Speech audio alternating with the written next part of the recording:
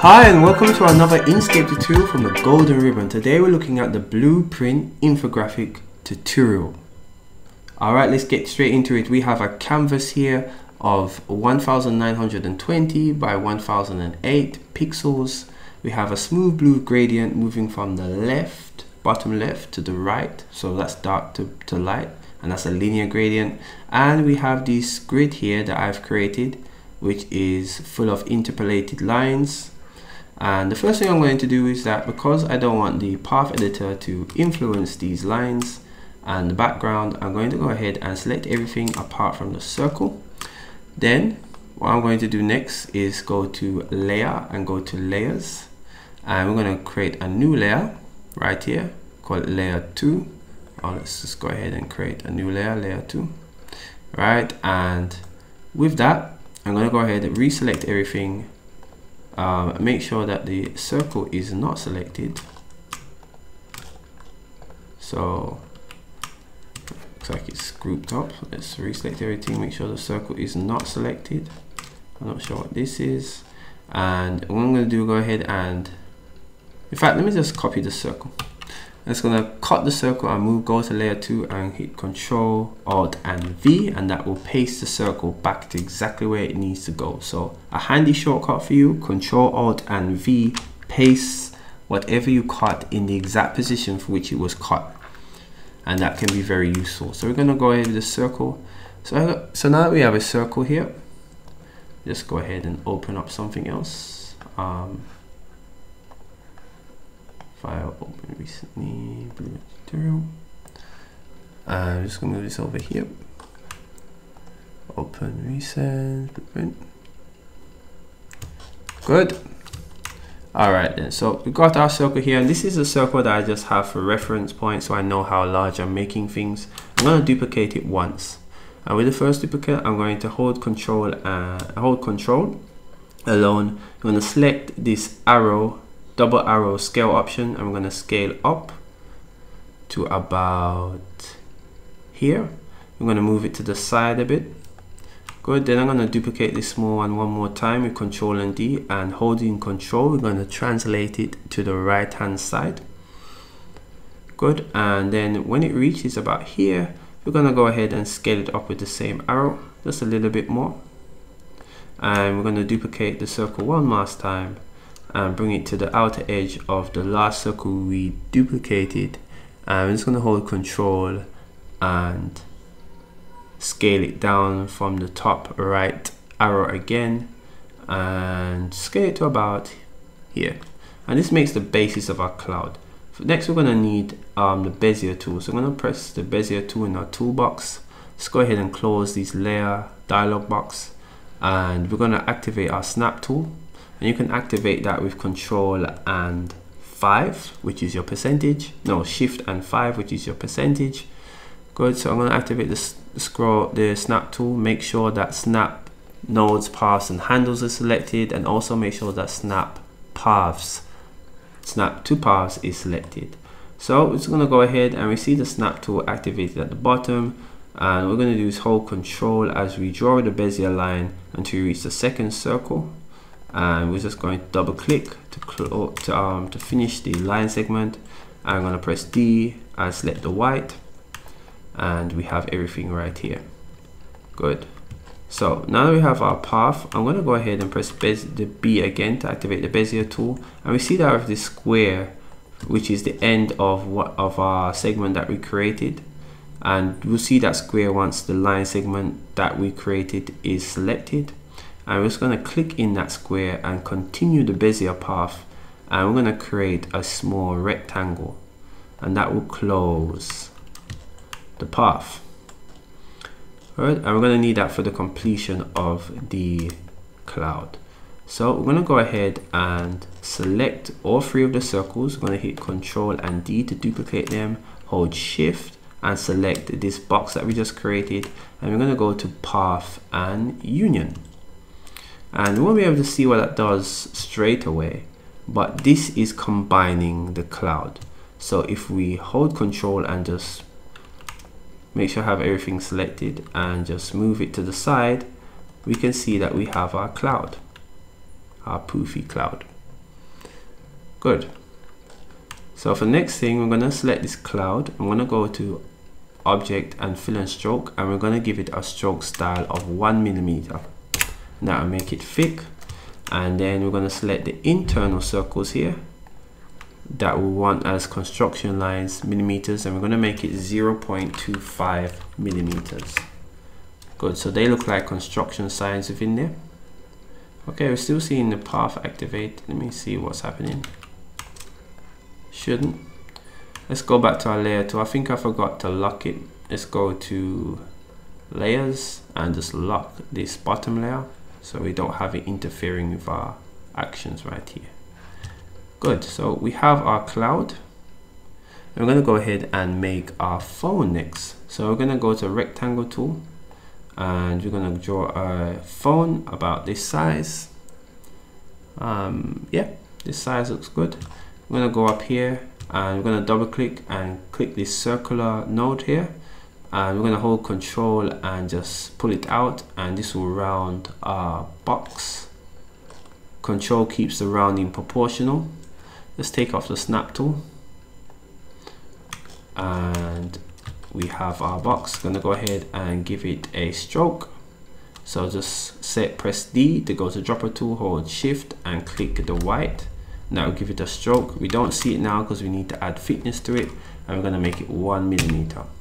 Great.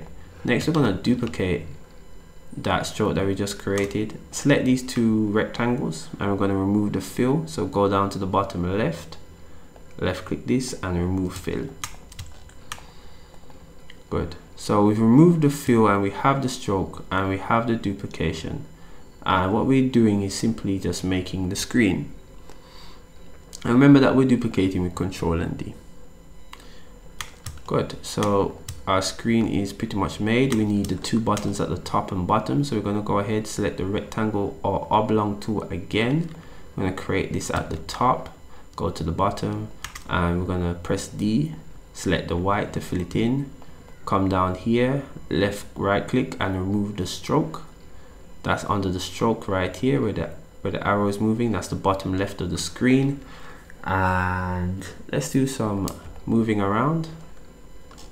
Good, bring this a bit lower, and let's take out the rounding on this and squash it a bit. Good, and let's increase the real estate of the screen, and let's decrease this button too. Right, and this looks pretty good. Could be a bit longer, and let's make it slightly longer. These phones nowadays are longer. Good, so that's our phone. So we're going to go ahead and create the tablet. So I'm going to duplicate this, move it to the side, and we're just going to scale it up a bit, and until we get a size that we're comfortable for tablet size. And the tablet typically has a bit more width to it, so we're going to add more width. Good.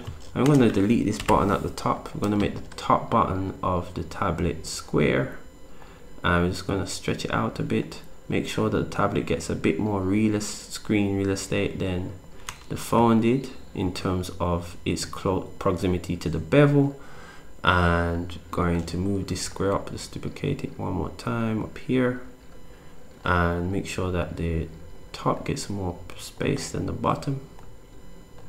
You know, in fact, let's not even delete that. Let's use the original, let's use the same circle that we used for the phone, and select these two with holding shift. We're going to go to object and align and distribute, and we're going to go to center on vertical axis, and that will center the button. And let's go ahead and do that for this bottom at the below, just to center it. Right, so everything is uniform, and we have our tablet, but the stroke's a bit off, so we're going to go to stroke style in our fill and stroke dialog box that we should still have open. If you don't have it open, go to object and fill and stroke, or you can hit Control Shift and F, then navigate to the stroke style tab. We're going to change from percentage to millimeter, and we're going to make this 1mm for the two of them. So we have our tablet. Next we're going to move on to the screen. So we're going to duplicate the phone here, come up here to the top, and we're going to make the screen of our laptop. So we're going to pull out this rectangle box. About here is good. Good. And like the tablet and phone, we're going to duplicate it and scale in, holding Control and Shift, and that gives us proportional scale. Just going to move it out a bit so that it matches the bevel, and then we're going to go out to Ellipse tool and create a circle, holding Control and Shift while we scale up that circle. Then we're going to go to the Star tool and we're going to create a triangle. So we're going to have to move from the star to the polygon, and it's got 6 corners now, but we only want 3, so we're going to just tap it down to 3, tap it down to 3, and then we're just going to go ahead and scale up. And it's hard to see here because I did it on the white circle, so let me just move it around. Mine has a bit of roundness to it. Sometimes I like my play buttons that look a bit rounded. I have mine at 0.12 roundness. You know, you can do the same if you wish, or you can make it flat if you wish. I think the picture on the actual tutorial is flat, which I regret. I wish I did the rounded one. But you know, you have the liberty to do those things. And we're going to go ahead and make the bottom of it now. So for the bottom, we're going to hit the rectangle tool, and we're just going to click and drag out across the base of our screen. For the laptop, it's a bit chunky on my side. Let's just bring it in, and we're going to round it off a little bit. Good, I think this is a good roundness. And I'm going to get the Bezier tool, set B, go in roughly the middle of this and hit hold Control while you're moving a line so that you get a nice straight line. I'm going to double click this, click the rectangle you just created, and we're going to go to Path and Division, and that's going to cut it in 2. Then we're just going to move this away, lift this up, this bottom piece up, delete the top piece with the delete key, and we're going to go ahead and just stretch it down a bit. Good. Next, we're going to go to and select this node down here, holding Shift, select the other node, and making sure that Show Transformational Handles for Selected Nodes is activated. Right, we're going to see 2 handles here, and we just want to select the handle, and we're going to scale in, holding Control, let's push it in. Okay, looks like Control wasn't held, you know, in time.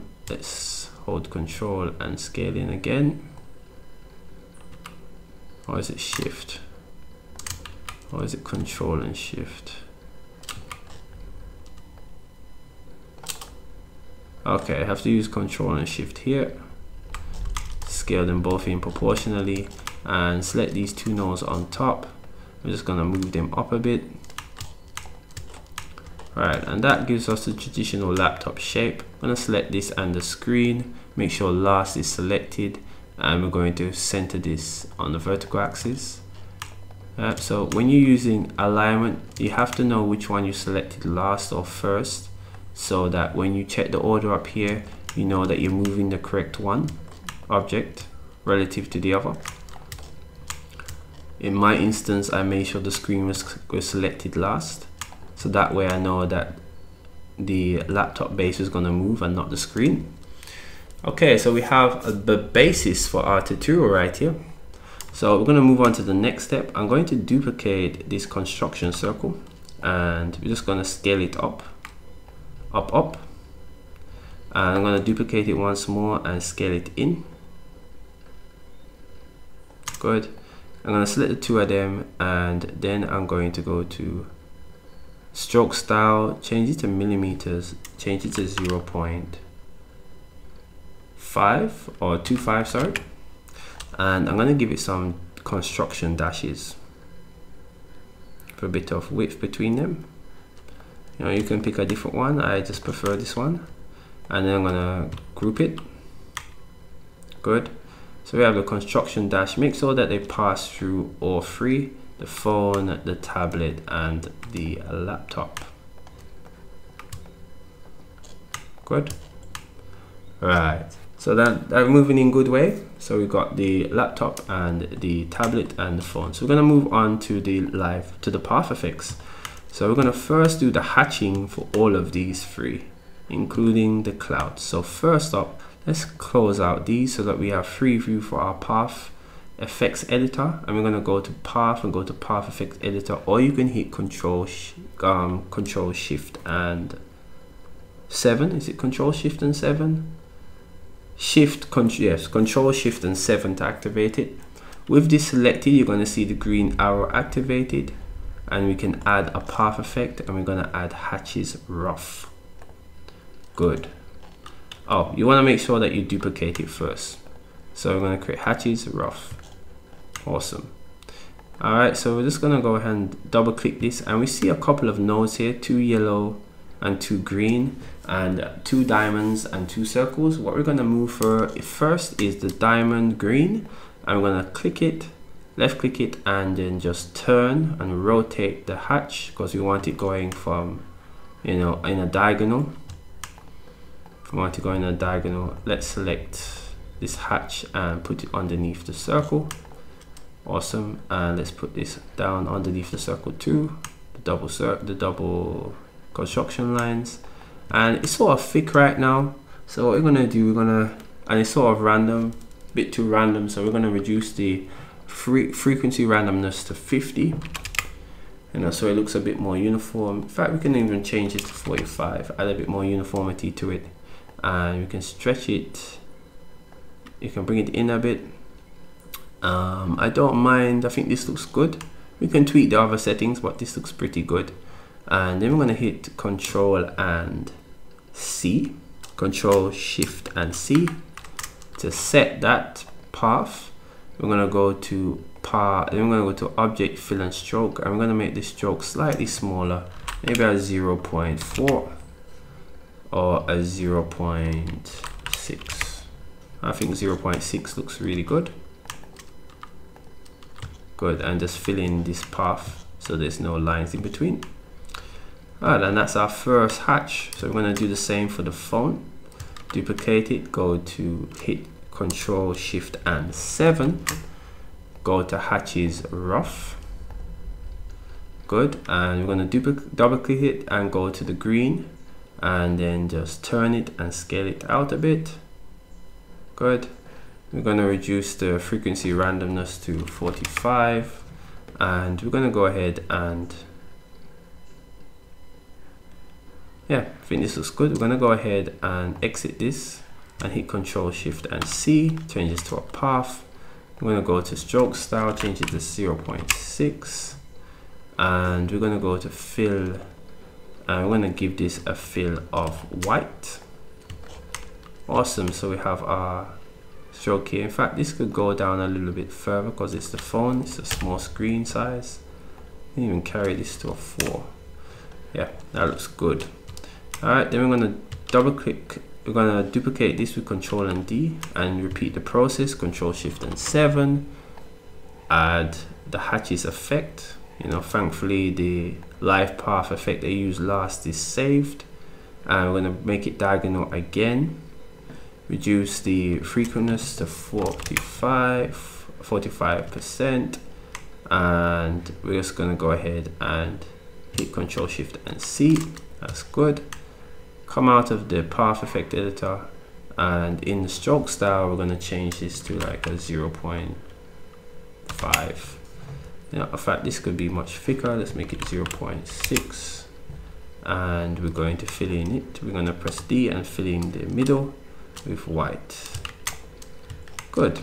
So we have our hatches for our 3 devices, and we're going to lastly do our hatches for our cloud, and we're going to do the same procedure. 7, add the hatches, double click, use the green diamond, switch it up in terms of direction, scale it in, let's make the randomness. Actually, I like the randomness on this. I do like the randomness on this. I don't think I want it to change. Don't want it to change. It's, let's see if I can mess about with the seed a bit. Alright, and Alright, let's mess about with the seed a bit. See if we get a nicer one. Yeah, I still sort of like this. Let's make the randomness about 60. Yeah, this looks good. This looks very good. So this is what I want for this. The construction lines are sort of fading away in the background, so I soon change them out. Control Shift and C. Alright, we want to make sure it has lines in there. And I'm not going to change, am I going to change the thickness? Yeah, let me change the thickness to like 0.8. Not too much. I'm going to go in and select these construction circle lines that we have here. Let's go in, zoom in close and select them. I'm just going to make it like 0.5 so we can see them a bit more. Awesome. So we have the hatches for the circles, for the cloud, the hatches. In fact, let's make this a lot lighter. Let's make it a 4 or a 3 even. Alright, so we can see it a bit better. Yeah. Let's make it a 3. And this can reduce to like a 4. Good. So we have these hatches for the cloud, the tablet, and the phone. I'm just going to go ahead and create the stitch, or the sketch, sorry, for the cloud. So for that, we're going to go to the Path Effect Editor, Path Effects, add it, and we're going to go to Sketch, which is in the lower end, and we're going to add it, and we see a whole lot of stuff. And it looks a bit confusing and daunting at first, but we're going to break it down for you. First up, we don't want any construction lines, and that's the tangential lines that move across. So we're going to go to construction lines and hit 0. Good. For all the other lines, they're controlled by the strokes. So we're going to reduce the strokes to about 4. Good. So they're not quite as numerous. Also, we want to make sure that the offset is not so high. So we're going to bring down the average offset, and you see that the strokes begin to converge closer to the original stroke. And that's what we want. Good. And we're going to reduce the treble a bit. And that is reducing the amount of sort of difference between the strokes. So you see it's coming closer in. You know, we can even, you know, let's increase the stroke variation a bit. Yeah, that's good. And let's reduce the average offset and increase the treble a bit more. And I think this looks good, but before I set this, I'm going to hit Control Shift F, and we're just going to reduce this like a 0.5. Right, you can even reduce it a little bit lower to maybe a 4, and maybe we can reduce the amount of strokes that we have in the path effect to about 3. Yeah, I think this looks about good. Okay, so we have our main elements done. We're going to go ahead and go to these 2 main circles that we created, the 2 construction line circles. We're going to duplicate it. We're going to ungroup it with Control and U. We're going to duplicate one of them with Control and D, scale it into the middle, and then exit out this. We're going to move this to a solid line and give it a thickness of 1. Good. Then we're going to go ahead and sever some of these, sever these lines. So we want these lines severed. So here we want them divided at these particular points, because that's where the arrow is going to go. And I'm going to select all of them, go to Path and Union, and then we're going to select this middle one and go to Path and Division. Good. And we're just going to delete this middle one here. We're going to double click these paths, select all these paths here that are not the circular line, and we're just going to go up to our toolbox, control toolbox for our node tool, and we're going to break the path selected nodes. Once it's broken, we're going to press the delete button. Now once it's broken, well, we should really press delete, but that just didn't work out the way I wanted, so it's going to delete these ones and delete them one by one. and we're going to apply the same to the other two. We're just going to go and select these two and break the path, and then we're just going to delete them. Same with this one, select these nodes that we don't want, then we're going to break the path and then press delete on the keyboard. Right, and that gives us our lines. And lastly, we have to make some arrows. I made these arrows by hand. Nice loopy here. Good, I think these arrows always look good. That's why I like to do them. They always look like sketchy sort of arrow shapes.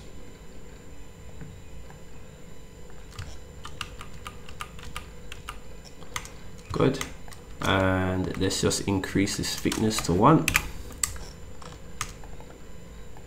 fact, let's increase it like a 0.7. Awesome. So we have our arrows here, and I'm just going to duplicate this and place them on each end of the lines.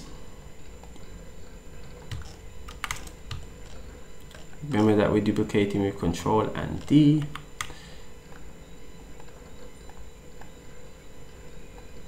Good. And we can go ahead and add our final icons. So I'm just going to select the rectangle tool and create a rectangle. Give it a stroke and fill it in. I want the stroke to be 1. Good. Then I'm going to get the Bezier tool, holding Control to create increments of 15 at a 45-degree angle. And we're going to cut this rectangle here, or divide it, sorry. So we're going to go path and divide. Good. Then we're just going to go ahead and flip this on the horizontal and vertical axis and flip this here. And the document's a bit big, so I'm going to scroll that document a bit and scale it in a bit. Awesome. And then we can go ahead and create some lines. Make sure the first line is shorter than the following lines.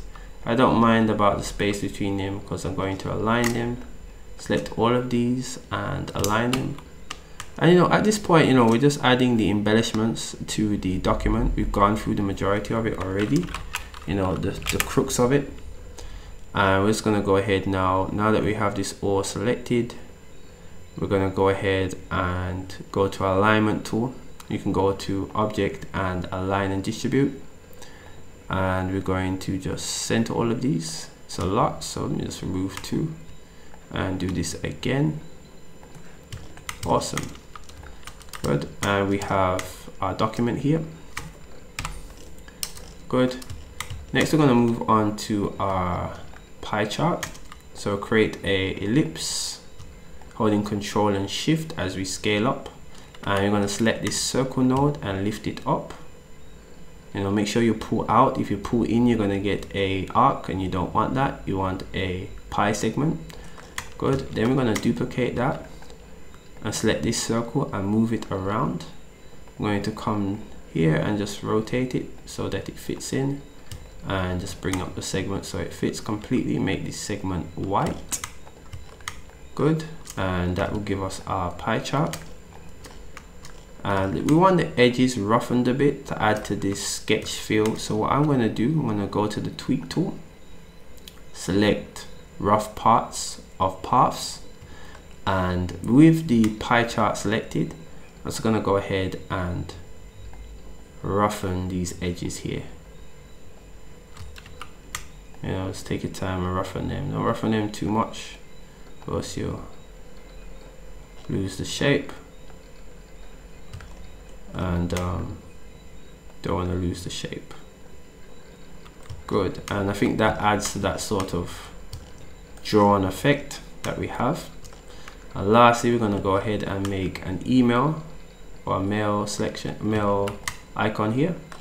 And I'm going to give it a stroke, fill it in like the other two, and then we're going to go ahead and hit the B tool, the Bezier, hold Control and create angled shape right here. Let's just drag it right in so that we have the mail. Good. And we're gonna hold shift and press D, or press D and hold shift, and that will allow us to change the color of the stroke. I'm going to create 2 more lines at the bottom and press D and then hold shift again, select everything, and we're just going to move these nodes a little bit so it looks a bit more like a male. Awesome. And then we're just going to increase the size of these strokes to 1 millimeter. So we have our male here. And that concludes the blueprint infographic tutorial. We went through quite a lot in this tutorial. We went through live path effects, which is, you know, the hatching and the sketch. We went through some good construction of nodes, you know, the rectangle tool extensively, the circle tool, even the star tool, and we took a look at the tweak tool for the pie chart to add some roughen effects. You know, I remember when you go into the tweak tool, you have to make sure that roughen parts of path is selected, and you can use the default values, you know, as per usual. Alright, so this concludes the end of this tutorial. If you enjoyed this tutorial, give it a thumbs up. If you have any questions, be sure to ask them. If you have any suggestions for the running of the tutorial, you know, feel free to leave that in the comments. I appreciate that. The client base, the fan base appreciates that, and overall it just makes for a better experience for everyone. So feel free to put that constructive criticism there. If you remember to hit that subscribe button, and until we see each other again, get up and design a new dawn. Later.